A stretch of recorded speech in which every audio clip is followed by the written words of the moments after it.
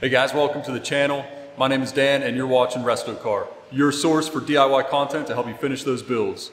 All right guys, so today's video is an update video to let you guys know where I've been and to show you guys around the new old shop. All right guys, so basically it disappeared for a little bit because we decided to buy a new home.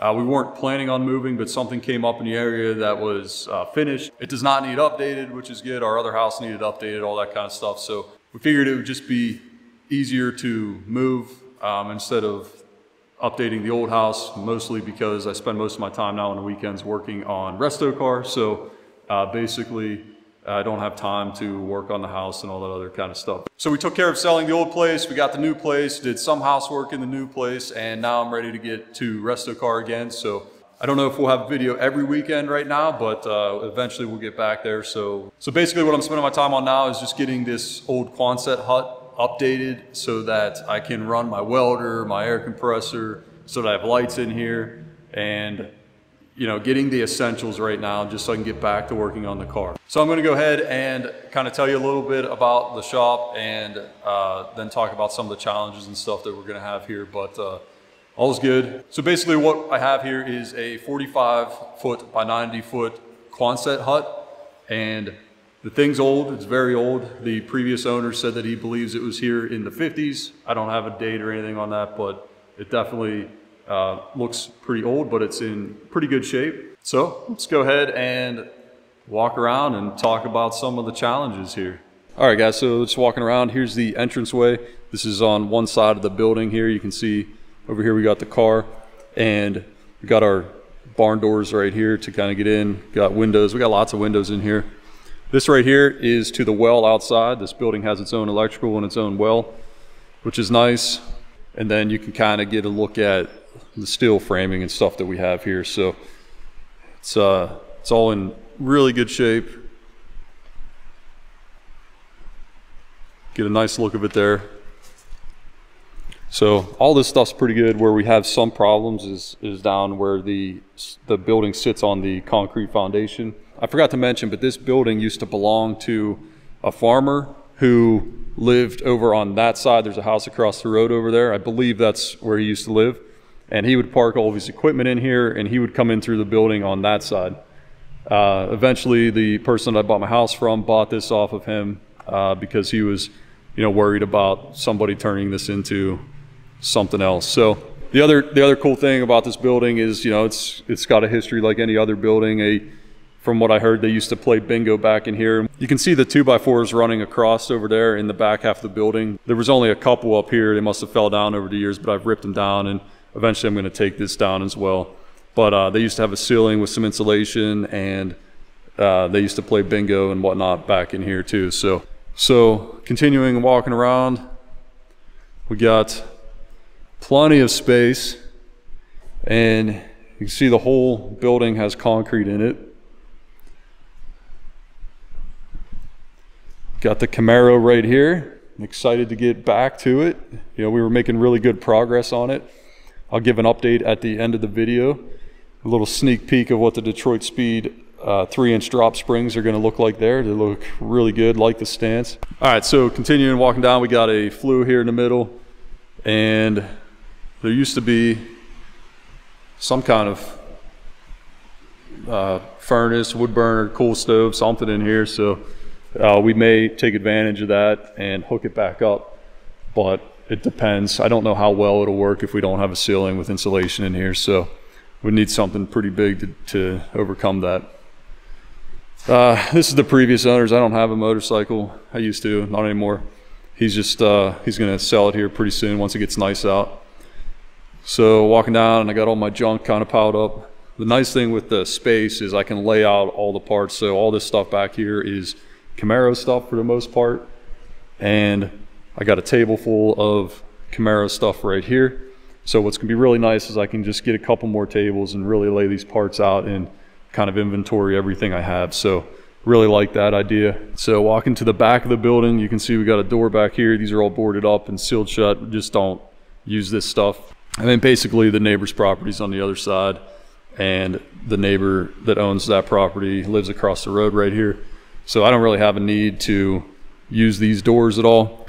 All right, guys, and then continuing on here, we have the electrical panel. The thing that kind of stinks is that it's in the back of the building, and I'm going to be working in the front of the building. So all the wires and everything I run, I'm going to have to run a good bit up there, but that's okay, not a big deal. And then we have random switches. I don't know what those are for. These are for the lights that were in here. So if I turn those on real quick, you can kind of see just down the sides there. So they weren't that bright. By the time I'm done with my shop lights up there, it's going to light up pretty nice. So go ahead and turn those back off. The one thing I need to do is update some of the electrical here.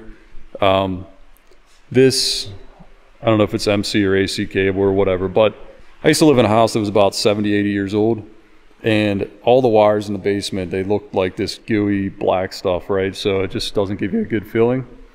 So what I'm going to do is replace this stuff with some updated MC cable. And then when I'm doing that, basically what I'm going to do is run the switches to the front of the building so that when I come in, I can flip them on instead of having to walk to the back of the building. And I'm going to change the way the circuits are. So right now there's a circuit over here and a circuit over here. And I'm going to split it so that there's a circuit in the front half and a circuit in the back half here. So I don't think I'll spend a lot of time in the back half of the building. The next thing is I need some outlets. They got outlets just kind of scattered around. What I'm not sure about is if I want to run conduit or MC cable. I guess it kind of depends on how low. I think if I run the MC cable along the top and then just drop it down, it would be okay. You can see how they did this over here. I don't really trust this stuff. It looks pretty old. But this is all like, but this is all just old cable. It's sticky. Like I don't know what's up with it. And then we got some old boxes here and receptacles. You can see right there that that cable is sitting right on that metal right there. Eventually that can wear out, and then you have some electrical problems. So I want to fix all this up. I want to rip all this out and put in some conduit or MC cable, either or, and then drop down some outlets. The thing is that that conduit is going to have to run straight across this way, or we go up high and then we drop it down, but then I have to make bends with the conduit. So the simplest thing to do, I think, would be to run the MC cable and just kind of ride it down through here and then put an outlet, you know, like that. So I may end up doing that, I think. But let me know what you guys think in the comments, how you would wire this building up as far as using conduit, where'd you put it, or running MC cable, how you'd attach the outlets, all that kind of stuff. Let me know what you guys think. So the first thing that I got to get hooked up is the air compressor. Obviously this hobby is very hard without a compressor. So let me know what you guys think about the best location for the air compressor in here. Like, would I be better off putting it mid shop or back in the corner? I don't mind putting it back there, but again, I don't want the noise kind of on that side. I'm trying to keep the noise on this side of the building. Thought about building something around that to kind of soundproof it, but I'm worried about the heat and everything getting stuck in there. So, I mean, when you're doing body work, this thing, it's a really good air compressor, but it runs nonstop whenever you're in that body work phase and repairing rusted metal and all that kind of stuff. So the second thing I need to do is run the electrical for, where's it at? Where's my welder? Second thing I need to do is run the electrical for the welder, and I think I have it hidden back here somewhere. Yeah, over here. So got the old Hobart 187 back there, so we got to run some electrical for that. And because it has a 50 amp plug end on it, and then I install a 50 amp receptacle, I like to make sure that the wire is actually capable of 50 amps. So I believe with this Hobart 187 that you can get away with running a 30 amp circuit and just putting a 50 amp receptacle on the end of it, but I don't like doing that. I like to make sure that if there's a 50 amp receptacle that there's a 50 amp circuit. So I have the breaker and the receptacle, so I just got to get the wire. But I got to run that again at least to halfway there. Ideally maybe up even further, but I still got to do my homework on all that. So that's the welder. All right, guys, so next thing on the list is we got to deal with these windows. It's raining today, and you can see that water is just dripping in here. And it's not raining too bad right now. I have some other footage I took when it was pouring down rain and it was just coming in like crazy. But the windows, hopefully we can see this, they have a frame on the outside, and then it looks like the whole unit is just held in with these clamps right here. So what I think is I can drop this whole thing out and put something else in there. I thought about repairing these, but they're in really bad shape as far as rust and holes and everything goes, and I'd rather spend that time working on my car. So I don't know what I could put in here yet. I haven't looked it up yet, but obviously there's one option is to get rid of the windows, but I don't really want to do that. I like having the light come in. So let me know what you guys would put in here. It looks like it's straight. Whatever they put in here, it's not curved with the building. So that at least makes it easier. I can repair the frame, the outer frame, wherever I need to, and then we can put something in there that fits. So I don't know. Let me know what you guys would do there. So next thing up we got to deal with is that you can see we got a couple leaks, I'd say about 10 or so, where it's just dripping in from somewhere up there. And over here, this is the worst one where it's dripping in. So I went around just dropping bricks wherever leaks are at, but this one is the worst of it. From what I can tell, I'm thinking that where you see those black marks right there on the building is probably where that's coming in at, but I haven't crawled up there yet to actually see that. So anyway, we got to figure out what to do to stop that from happening. I've never used Flex Seal before, but I was at Lowe's and I was like, maybe I should try this out. But I didn't buy it yet because I wanted to do a little research and see. All right, guys, so next up, you can see we got lots of holes in the building. It's right there. Can't wait to see what kind of animals I come in here to. But we got holes there. You can see daylight up top a little bit and then some up there. We have some more over here. You can see under this door, just daylight, and then over here, the foundation's in really good shape. This part here looks like it just cracked apart a little bit down there, but you can see we got holes there. Lots of places for animals to come in, so we'll have to fix all that. I don't necessarily know yet what I'm gonna do there. And then of course we got more holes like up front where the door and everything is. So I'll likely be sharing this place with some mice, rats, snakes, squirrels, chipmunks, whatever you name it. All right, guys, so now let's talk about the floor a little bit. The floor is okay. I mean, it's good enough to work in, but it's definitely not even all around. This side's actually the better side, but I don't want to work on this side because I'm gonna make a lot of noise with air tools and everything, and I don't want to annoy my neighbors, so I'm trying to keep all the work up front. As far as, there's like, it's broken up in like 4 10-foot slabs, and this whole side, I don't know if you can see it in the video, but this whole side here like is sunk down,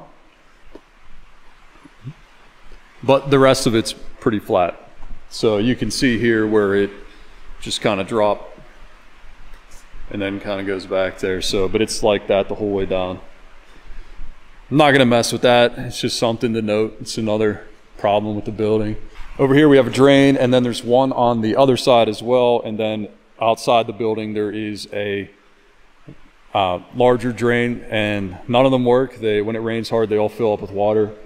And then this fills up with water. It doesn't come into the building, but it goes from being, you know, when you look down the pipe, it goes from being, I don't know, water sitting at 3 or 4 feet all the way up close to the top there. So there's a pond out here. I'm working on getting this cleaned out and drained, and I'm wondering if these drain into that pond, but I don't know. Maybe they don't drain anywhere. So next up, talk about lighting. So with the lighting that was here, you can see that video of the car is not good. It's not enjoyable. You guys wouldn't like it. It'd be hard to see things. I'd have to get spotlights out everywhere, and you'd have shadows and all kinds of other stuff. So you can see how hard it is to see anything in the car. If you're working on it at home, you know, there's 2 reasons, I guess, to upgrade your light. One would be if you're filming videos, you would want good light because Good light makes better video quality. And then, of course, when you're working on your car, you can barely see what's going on in there. So you'd have to get spotlights, you know, whatever, to make that better for you, especially if you're on the bodywork stage where you're really trying to fine tune everything there and make it look good.